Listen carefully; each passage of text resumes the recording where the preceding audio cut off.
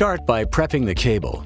An important step to prepping the cable when you want to install a 3M Mechanical Shearbolt 2-hole lug QL2 series is making sure you wire brush the aluminum conductors.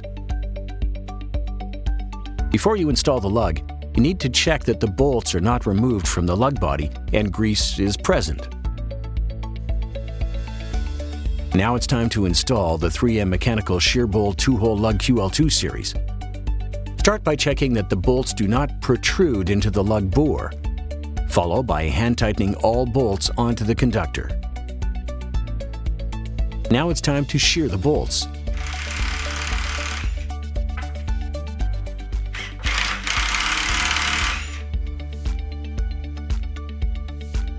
To help remove any debris or grease, clean the surface of the 3M Mechanical Shearbolt 2-hole lug QL2 series with 3M Cleaning Solvent CC series. After the 3M Cleaning Solvent CC series has dried, apply the 3M aluminum foil tape around the lug until it covers the bolt wells with a second layer. Press down the ends of 3M aluminum foil tape at the final edge and near the lug tapers.